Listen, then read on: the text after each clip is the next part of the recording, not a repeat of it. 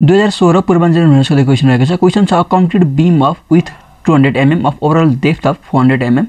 is prestressed by a parabolic cable with an eccentricity of 15 mm at the center and 0 at the support with an effective force of 100 kN. The live load on the beam भनेको हाम्रो 2 kN per meter दिएको छ. Draw stress distribution diagram at the central section for the following method भनेको छ. फर्स्टमा हामीलाई homogeneous beam कन्सेप्टबाट निकाल भनेको छ र हामीलाई लोड ब्यालेन्सिङ कन्सेप्टबाट निकाल भनेको छ. अब होमोजेनियस बीम कन्सेप्ट भनेको हाम्रो सिम्पली के हो स्ट्रेस कन्सेप्ट हो र हामीलाई लेन्थको भ्यालु भनेको दिएको छ 3 मिटर चाहिँ दिएको छ. यसको सोलुसनमा हामीले हेर्यौ भने हाम्रो बी भनेको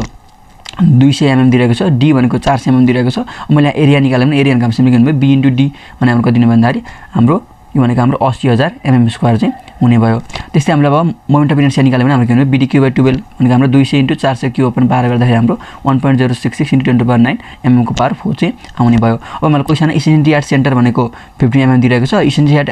एट हाम्रो सपोर्ट भनेको दिएको छ 0 दिएको छ र हाम्रो लोड भनेको दिएको छ पी को भ्यालु भनेको 100 किलोन्युटन दिएको छ, लाइभ लोड भनेको हामीलाई 2 किलोन्युटन पर मिटर चाहिँ दिएको छ. अब हामीले यसको सोलुसनमा हेर्यौं भने अब हामीले यसको सोलुसनमा हामीले सेल्फ वेट इन्क्लुड गरिरहेको छैन. सो सेल्फ वेट हामीले इन्क्लुडिङ भनेको छैन भने चाहिँ हामीले फर्स्टमा के गर्नुपर्छ सेल्फ वेट क्याल्कुलेसन गर्नुपर्छ. सो सेल्फ वेट निकाल्ने फर्मुला हाम्रो सिम्पली के हुन्छ हाम्रो gamma C into be into D हुन्छ हैन. गामा सी भनेको हाम्रो कति हुन्छ 25 हुन्छ इन्टु बी भनेको हाम्रो 0.2 छँदैछ, डी भनेको हाम्रो 0.4 छँदैछ. यो भने हाम्रो कति आयो 2 किलोन्युटन पर मिटर चाहिँ आयो. सो हाम्रो डेल लोड भनेको कति भयो डेल लोड भनेको हाम्रो 2 किलोन्युटन पर मिटर नै भयो र लाइभ लोड पनि हाम्रो कति दिएको छ 2 किलोन्युटन पर मिटर नै दिएको छ. अब मैले मोमेन्ट क्याल्कुलेसन एट सेन्टर गरेँ भने हाम्रो सेन्टरको मोमेन्टहरुको के हुन्छ हाम्रो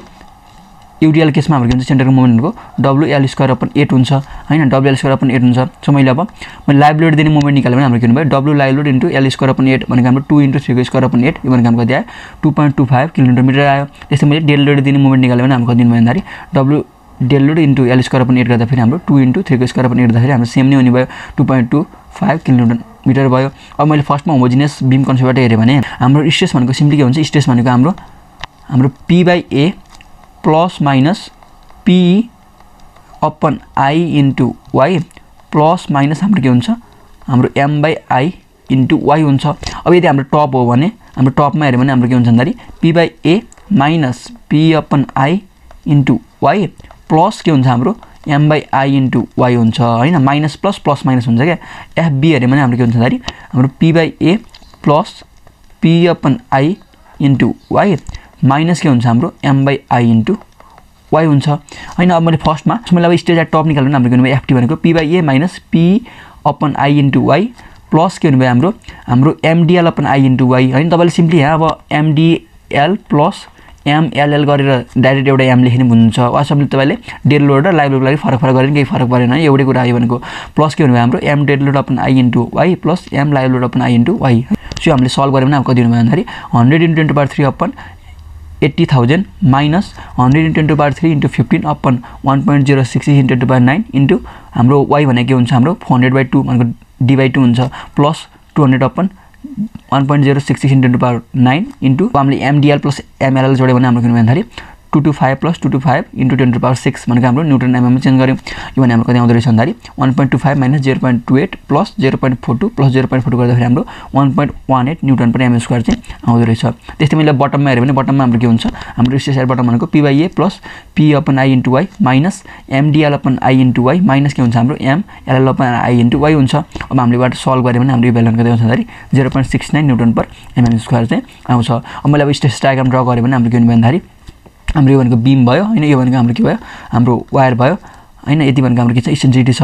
अब हामीले हेर्यो भने रिजल्टेन्ट डायग्राम हेर्यो भने हाम्रो टपमा भनेको छ टपमा हेर्यो भने हाम्रो 1.81 छ र बटममा भनेको हाम्रो कति छ बटममा हेर्यो भने हाम्रो 0.69 छ. यो भनेको हाम्रो पोजिटिभ भयो. सो यो भनेको हाम्रो के भयो रिजल्टेन्ट स्ट्रेस डायग्राम भयो. अब हामी लोड ब्यालेन्सिङ मेथडबाट हेरौँ. लोड ब्यालेन्सिङमा चाहिँ हामीले के गर्नुपर्छ भन्दाखेरि इक्विभ्यालेन्ट लोड चाहिँ फाइन्ड गर्नुपर्ने हुन्छ. अब इक्विभ्यालेन्ट लोड भनेको हाम्रो के हुन्छ भन्दाखेरि इक्विभ्यालेन्ट लोड हामीले हेर्यो भने हाम्रो UDL छ भने UDL के छ भने यो भनेको हाम्रो W भयो, यो भनेको हाम्रो L भयो भने UDL केसमा हाम्रो इक्विभ्यालेन्ट लोड भनेको के हुन्छ भन्दाखेरि हाम्रो 8P/L² हुन्छ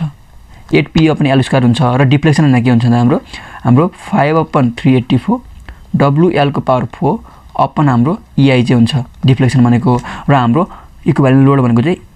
8P/L² हुन्छ. तपाईले यो फर्मुला चाहिँ याद गर्नुपर्ने हुन्छ. अब मैले फर्स्टमा इक्विभ्यालेन्ट लोड निकाल्यो भने हाम्रो के हुने भन्दाखेरि 8 * 100 * 10⁻³ इन्टु E भनेको हाम्रो 15 अपन 3000 को स्क्वायर अनि यो भने हाम्रो कति आयो 1.33 न्युटन पर एमएम आयो यसलाई हामी के गर्न खोज्छौं हामी 1.33 किलोन्युटन पर मिटर भन्छौं हाम्रो किलोन्युटन पर मिटर भन्नु र न्युटन पर एमएम भन्नु सेम कुरै हो अब टोटल एक्सन लोड हेर्यो भने हाम्रो के छ भन्दा एक्सन लोड भनेको एउटा भनेको हाम्रो डेड लोड छ अर्को भनेको हाम्रो के छ लाइभ लोड छ जुन भनेको हाम्रो दिनुभयो 4 किलोमिटर पर मिटर हुने भयो अब रेसिडुअल लोड निकाल्यो भने रेसिडुअल लोड भनेको हाम्रो एक्सटर्नल लोड माइनस हाम्रो के हो हाम्रो इक्विभ्यालेन्ट लोड हो यो भनेको हाम्रो 4 - 1.3 भने हाम्रो कति आयो यो भनेको हाम्रो 2.67 किलोमिटर पर मिटर चाहिँ आयो अब मैले रेसिडुअल मोमेन्ट निकाल्यो भने हाम्रो सिम्पली के हुने भयो हाम्रो युडिएल केसमा WL स्क्वायर अपन 8 भनेको हाम्रो 2.67 * 3 को स्क्वायर अपन 8 गर्दा हाम्रो 3 किलोन्युटन मिटर चाहिँ आयो अब लोड ब्यालेन्सिङ मिटरमा हाम्रो स्ट्रेस भनेको सिम्पली के हुन्छ भन्दा स्ट्रेस भनेको हाम्रो P/A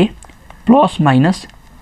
MRES upon I * Y हुन्छ हैन अब हामीले यदि टपमा हेर्यौं भने हाम्रो सिग्मा T भनेको P/A minus MRES upon I *